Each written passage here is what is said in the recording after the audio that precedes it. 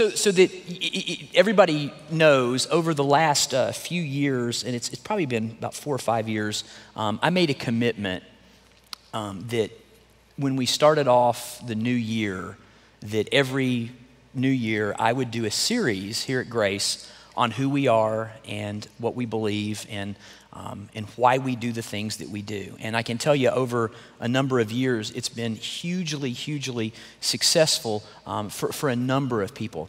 We always have first-time visitors at the beginning of the year because, it's the beginning of the year and maybe you promised your mom that you'd go back to church, at the beginning of every year, or maybe circumstances bring you in. Obviously, opening up a new campus this year at the beginning of the year brings people in. But I know there's always first-time visitors that come back at the beginning of every year. And I try to put myself in your shoes. If you were a first-time visitor here, I wouldn't want to have to wait for months and months and months to figure out what was going on. So if you're new here this weekend, or if you're new online this weekend, I just want to say this is a great time to be with us, because in just several weeks, you're going to learn a lot about who we are and why we do the things that we do. And it'll help you to make a really good decision as to whether or not Grace is the church for you. And I mean, as a pastor, I want everybody to come to Grace, but I realize that Grace may not be the church for everybody. And as a pastor, I want what's best for you. So this is a good time for you, if you're here, to learn sort of who we are and what we're doing, and to be able to make a decision as to whether or not Grace is a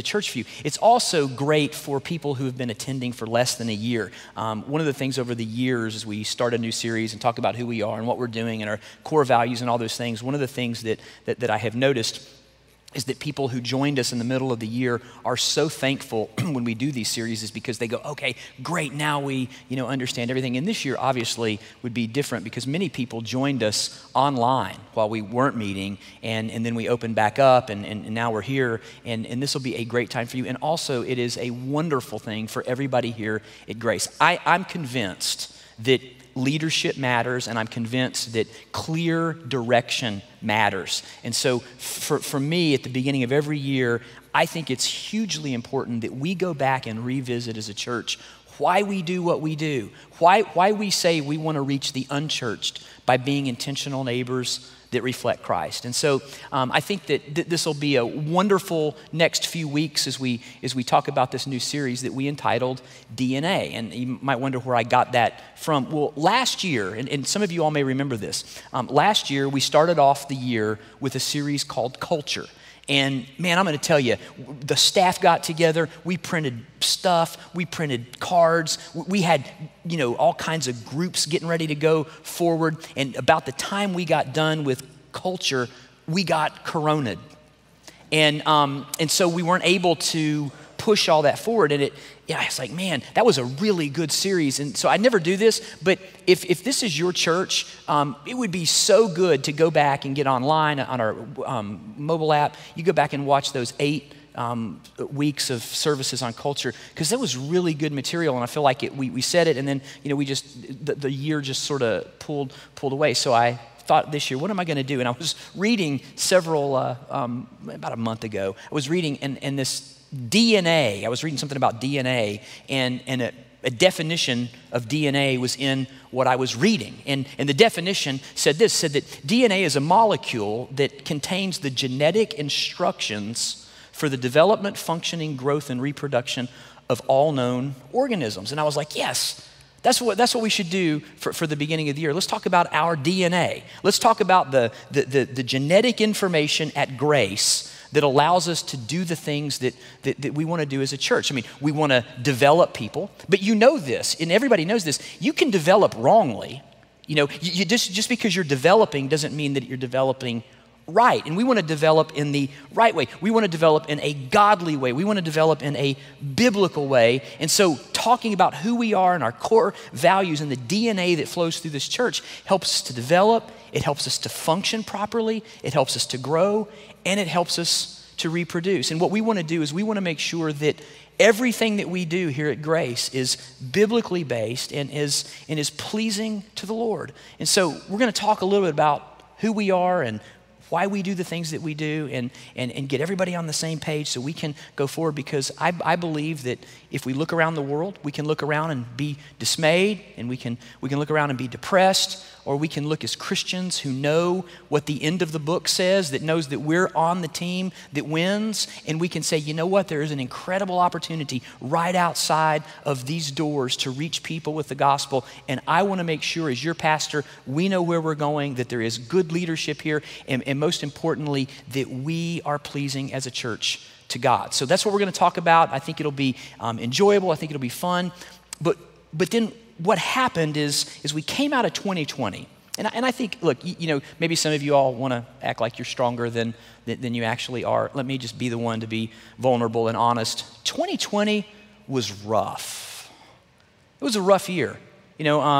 I had never spent so much time with all of my kids at home as during quarantine. And, I was trying my best to call some people at the church, see if they wanted to take them for a couple of weeks. But I'm just joking. But 2020 was tough. And we came out of 2020, and I think all of us, we hit a new year. I think all of us were like, man, this is going to be good and whatever. And then we had this last week in our country. And regardless of your feelings on that, we all feel it. Like all of us do, in one way or the other. And I know we're polarized, and I know we're pulled in every direction, but all of us feel it. And I just started thinking, okay, I'm going in this new series, in the world feels like it's just falling apart. Chip, you gotta help everybody here. You gotta lead well. You gotta encourage everybody. And so what I want to do this weekend, and it will dovetail into our DNA series, because it's all about who we are and what we do as a church. But I want to talk to you about what I think the most important institution in the world is, and that's the church. It's God's people. Can I tell you something? This world is not going to be changed by what goes on in the White House. It's going to be changed by what goes on in God's house. And we're going to have to figure out how to get out of all the clutter and the white noise and get focused on what God has called us to do.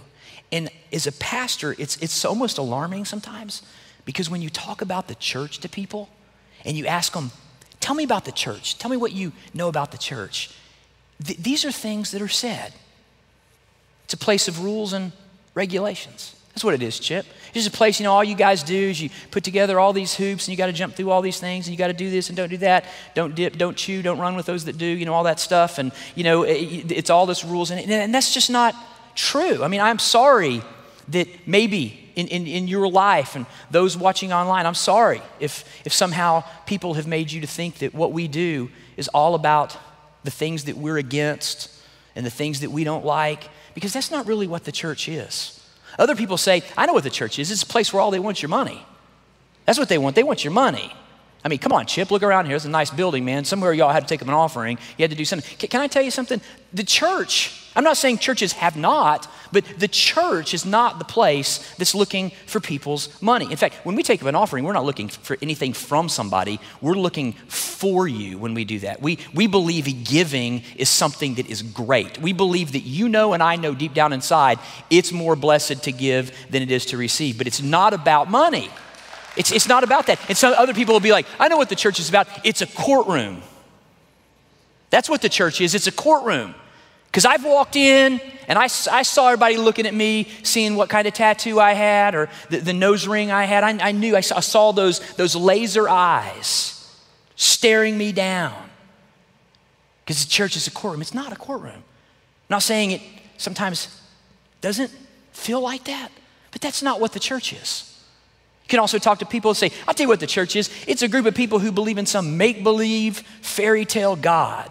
That's what it is. A bunch of people who get together and believe in some pie-in-the-sky deity that doesn't exist. None of those things are true. But what I do know is this, is when I talk to people about what's a church, oftentimes they don't know. I mean, the church is not a building. The church is people. It's people that have been redeemed by the Lord. And what's interesting is, if you've been to Israel with me, you know this. If you haven't been to Israel with me, I'm sorry we're not going this year, but we will start again next year, God willing, and we'll continue to do it year after year. It's a great trip. But if you go to Israel, you will go with me to Caesarea Philippi, and you will stand in front of this huge rock where Peter, the apostle, Matthew 16, first person that says, Jesus, I know who you are. Jesus says, who's everybody say I am? He says, I know who you are.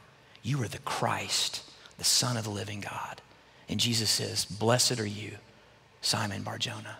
He said, you didn't come to that by your own conclusion. That was revealed to you. And he says, and you know what? I'm gonna build, you're Peter. And on that rock, that confession, that statement that you made that I was the Christ, I'm going to build my church. And if anybody knew anything about the church, it would have been that man. And he wrote 2 epistles to people in the first century, and by way of them, to you and me today. And in 1 Peter chapter 1, if you go back and read it, and I would encourage you to do that, go back and read it. He talks about how we come to faith and what that means and what that looks like. But in chapter 2 of his epistle, he tells you and me about the church. He tells us what the church is. And I just want us to take a little bit of time, go through a passage of scripture. If you've never been to Grace before, this is sort of what we do.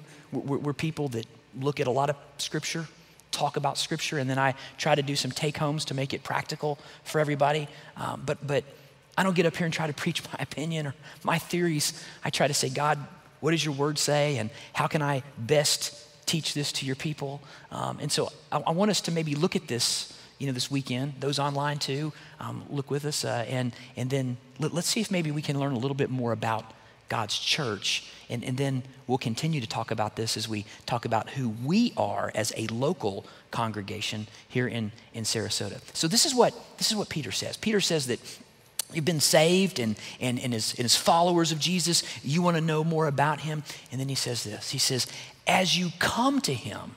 Now, he's not talking about as you come to him like when we talk about becoming a Christian. He's talking to Christians. He's saying you collectively. It's not a singular you. It's a plural you. It's a group, because the church isn't me. The church is us. The Lord's Prayer is not my Father which art in heaven. It is our Father. That's why we do this thing together. And there's Christians like, I'm a Lone Ranger. Remember, Lone Ranger had Tonto, okay? So, we all do this together. He says, as you come to him, when we meet, when we gather, when we do what we do, is we come to him. He says, a living stone rejected by men, but in the sight of God, chosen and precious. And one of the things I like to do is I like to highlight things. This living stone. I like to circle that so that you're looking here at scripture. There's no such thing as a living stone. That's an oxymoron. Stones are dead. They're inanimate objects. But he says, you're coming to Jesus as a living stone. Why does he say that? Because he's gonna tell us that Jesus is the foundational stone of what we do. That he's the cornerstone is what he's gonna call him in a minute. And a cornerstone, when they would build buildings back in antiquity, that cornerstone, if it was off, the entire building was off.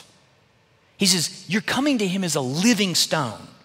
He says, rejected by men, but in the sight of God, chosen and precious. Wayne Grudem, in his commentary on 1 Peter, says this. He says, the fact that Christ is the living stone shows at once his superiority to an Old Testament temple made of dead stones, and reminds Christians that there can be no longing for that old way of approach to God, for this way is far better.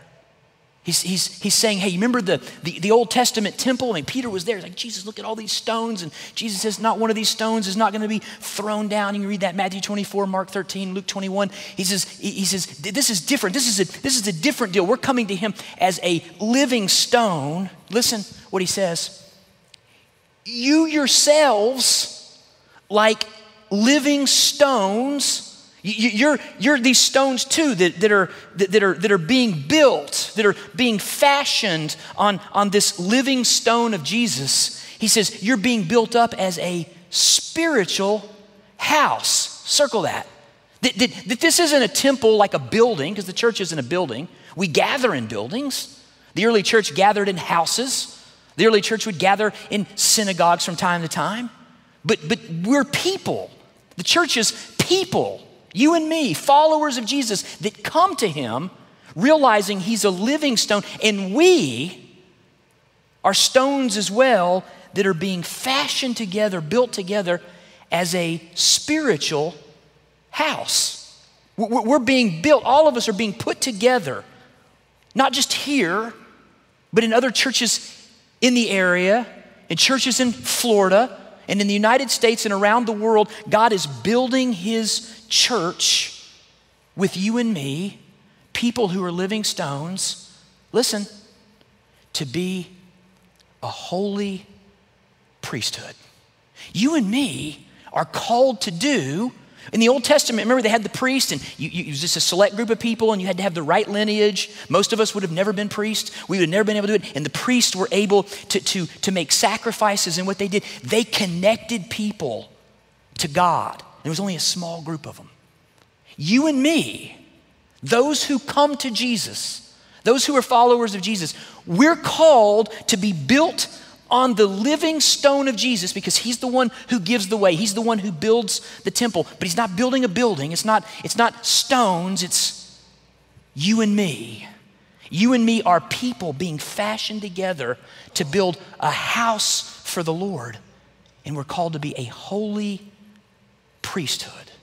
You and me are called to connect people to God, to offer spiritual sacrifices, prayer, forgiveness, evangelism, loving, caring, giving.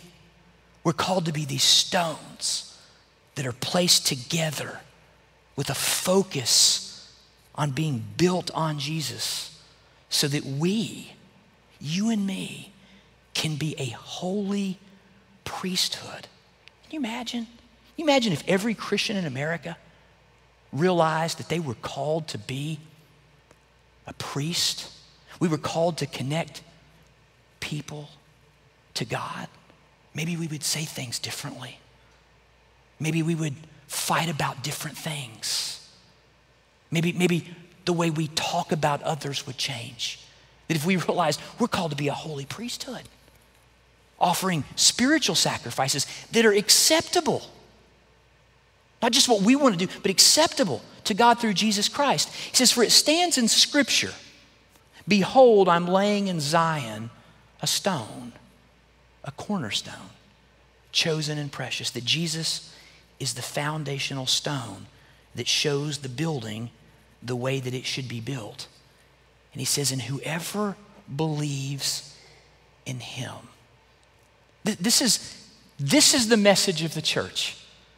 The message of the church is not all the clutter and all the white noise.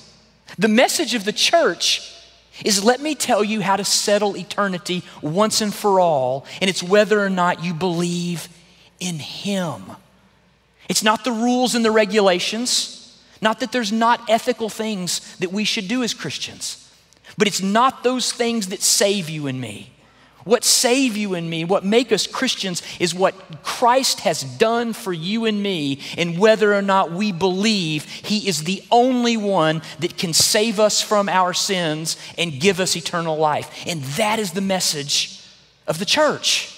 It's who we're called to be. And he says, if you believe in him, you will never be put to shame. So many Christians, I see it in their eyes, I see it in what they say.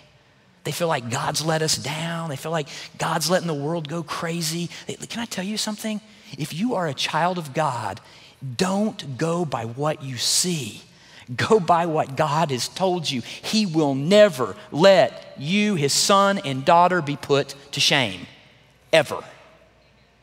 Now listen, I'm trying. So the honor, notice here, shame and honor. a society that we don't live in, the honor and shame society. But back then they knew this. He says, you'll never be put to shame. You're going to be honored because the honor is for you who believe. You're going to be honored because you believe. But for those who don't believe, the stone that the builders rejected has become the cornerstone. They rejected that stone. They're going to build their building on something else. But the building to build on is a person, and his name is Jesus, and we come to him as a living stone. He says, a stone of stumbling and a rock of offense. Can I tell you something? If people are going to stumble, and if they're going to take offense at what we do as a church, may it never be for anything else than preaching Jesus. I don't want people to stumble and to take offense because I just did something in my own strength or my own opinion or tried to cram something down somebody's throat. Remember, Jesus said, blessed if you're persecuted for me, for my name's sake. He didn't say blessed are if you're persecuted for some of the dumb things we did. Can I get an amen on that? Okay, he says, he's a stone of stumbling and a rock of offense. He says, and they stumble because they're not building their lives on Jesus. And maybe you're here, maybe you tuned in online. Maybe you're here right now because maybe you're building your life on something other than Jesus. And you find yourself stumbling regularly. Peter says they stumble because they disobey the word, as they were destined to do. Can I tell you something? You will always be destined to stumble when you disobey God's word. And then he goes on to say this. Listen, this is so great. He says, but you, plural, those who come to the living stone, you're a chosen race. You're a royal priesthood. You're a holy nation, a people for his own possession. For what? What are we chosen for? What are we a royal priesthood for? What are we a holy nation for? To go fight about the clutter? To go argue about the white noise? The good thing about the Word of God is it always tells us this is why we're chosen. This is why we're a priesthood. This is why we're a holy nation. This is why we're a people of his own possession. Listen, here's why. That you may proclaim the excellencies of him who called you out of darkness into his marvelous light. You want to know what the church is supposed to do? The church is supposed to be people that come to Jesus on a regular basis and approach him because we love him and we honor him. And what we want to do is we want to make sure that in everything that we do, we are building on him. But what our message is and what we say to people is very simple. Let me tell you about the person that changed my life. Let me tell you about his excellencies. He called me out of darkness and he brought me into his marvelous light. I can tell you as your pastor, back when I was a teenager, the Lord took me out of darkness and brought me into his marvelous light. That is the message of the church. We proclaim his excellencies. And I love this. Once you were not a people, but now you are God's people. Isn't it interesting how we forget where we were before Jesus saved us? And we hardly ever give those that are there the same grace that he gave us. Maybe we need to rethink this. Maybe this is why Peter wrote this. Maybe this is he's wanting us to see something here. He says, once you had not received mercy, but now you have received mercy. Now, let's do some take-homes here. We just read through a passage of scripture, and now let's do a little bit more of a reflective, thoughtful process about what we read. First, the church, which is people, which is you and me, followers of Jesus, is built as a spiritual house. We're a spiritual house. We're told that you yourselves, like living stones, are being built up as a spiritual house. What we do here is spiritual. We're being built spiritually. We're being built into an edifice that's not a stone, that's not a building, but is something that God is doing marvelously. So here's the reality. The church collectively is comprised of living stones that are being built and fashioned together for the Lord's purpose, not each doing what they want to do, but following the direction of the cornerstone, following the direction of Jesus. We're being built and fashioned to proclaim his glory. That's what we do. We talk about him. We don't talk about our thoughts on this particular thing or that. We talk about him. He's the only one who can save.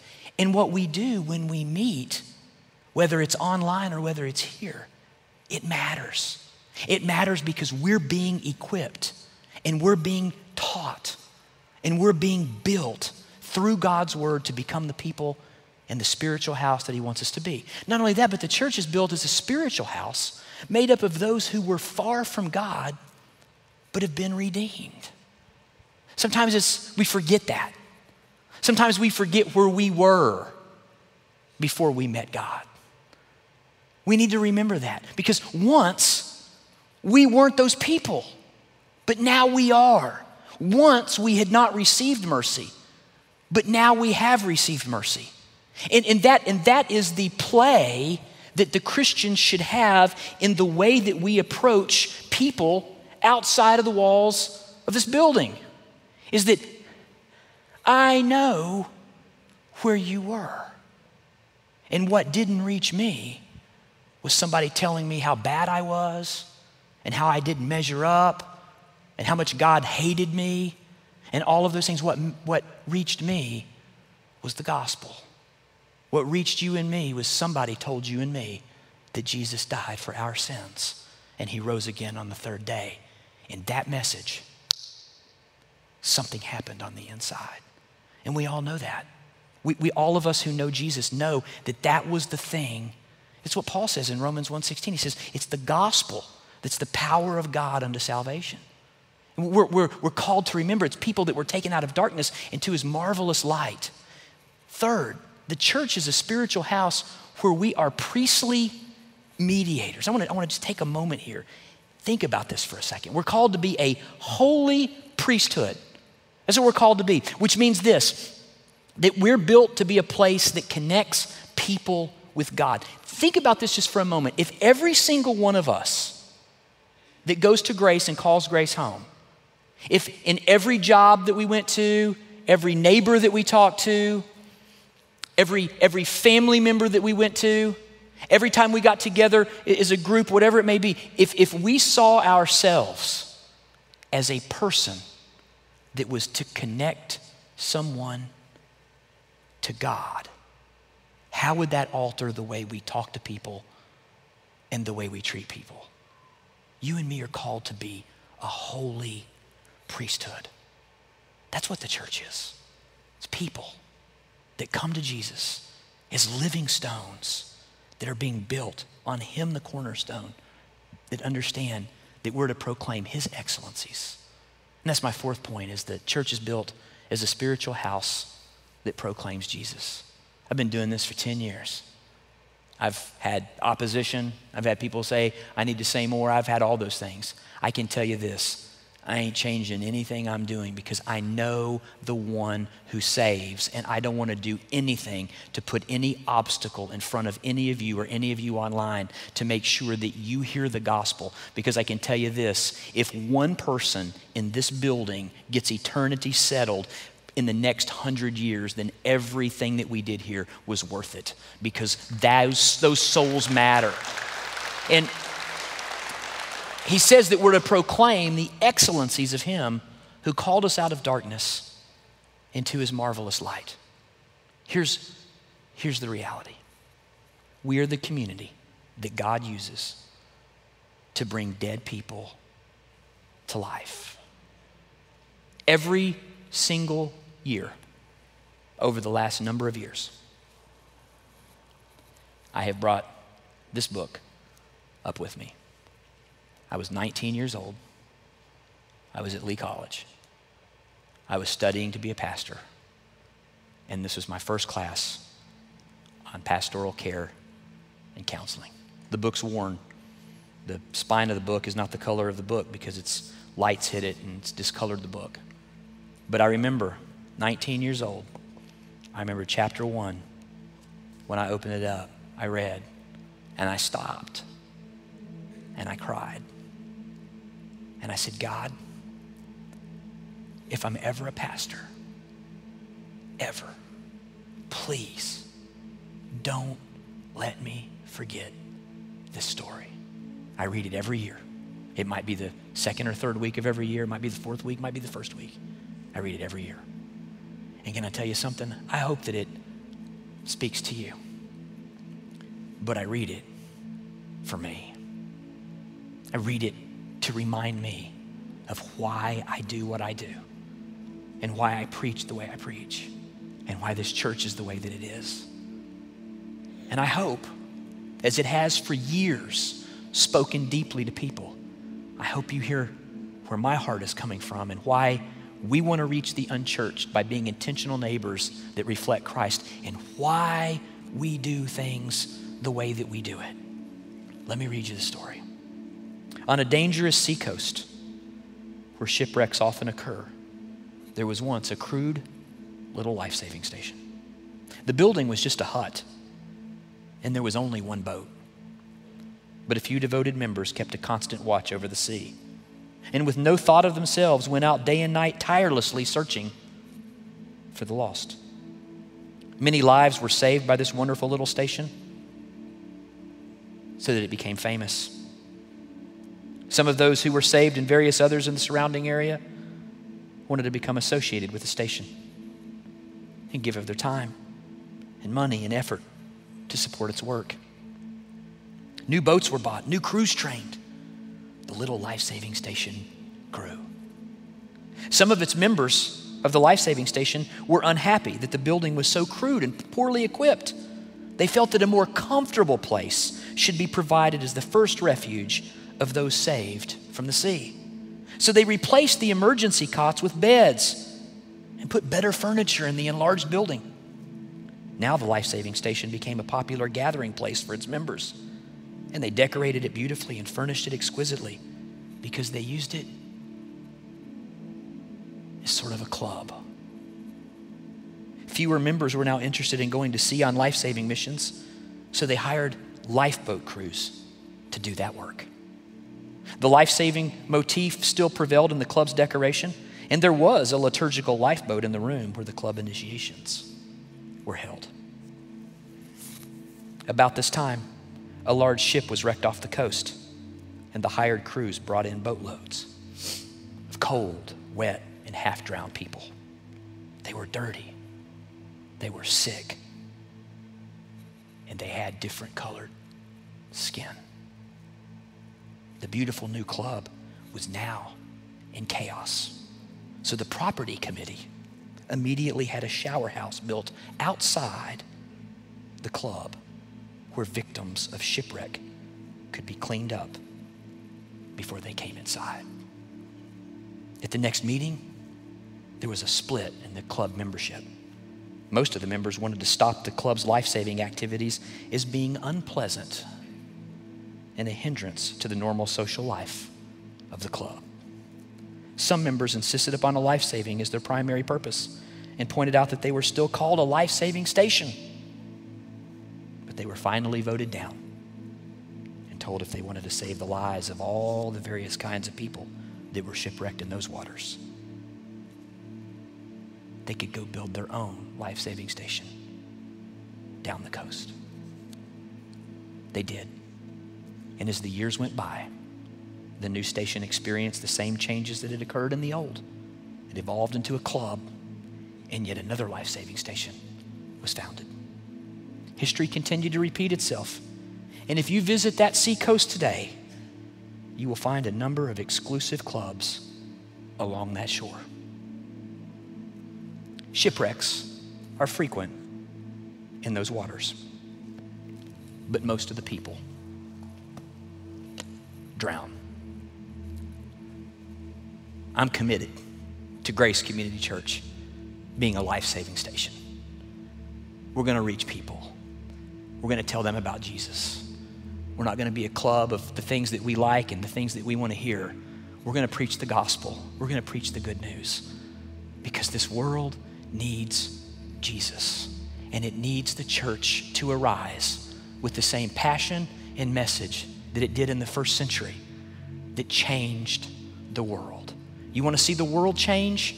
Start here in God's house. You want to see the world change? Go tell people about Jesus when you leave. You want to see the world change? Get on your knees and pray. You want to see the world change? Get in the Word of God and let it change you.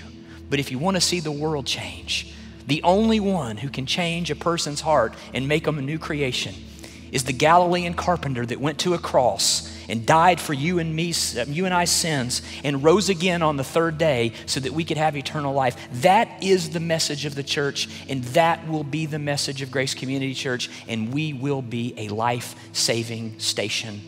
As long as I am here and as long as these lights are on, we're gonna do those things. And so here's what I wanna do.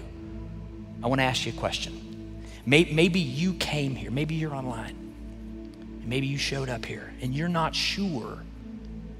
quite sure about your eternity. You don't know for sure if you died tonight where you would spend eternity. I want to help you settle that once and for all. Would you, nobody's going to embarrass you, nobody's going to come and stick a microphone in front of you. Would you just bow your heads and hearts for just a minute, those online as well?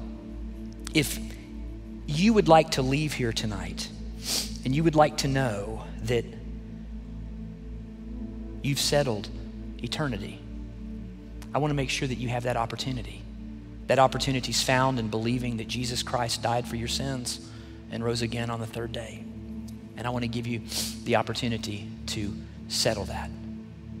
So here's what I want you to do. If you're at your seat and that's you, or you're at home and you're watching and that's you, what I want you to do is I want you to say and pray with me. It doesn't have to be the exact words I pray. It's the attitude of the heart. But it's simply, Lord, I know that I have been building on some other stone other than you. I know that my life is not really fashioned and formed after Jesus. And I know because of that, I know I've done a lot of things that I shouldn't have done. There's no question, God, I've made a lot of errors in my life. I've done a lot of things I shouldn't have done. But Lord, I want you to forgive me of those things. I want you to forgive me of my sins, because I believe you died on a cross for my sins.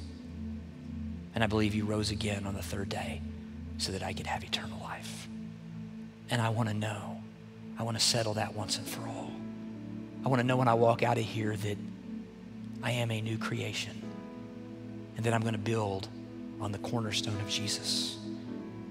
If you prayed that prayer, please let somebody know who's got a gray shirt on so we can get you into next steps and we can help you grow in your faith.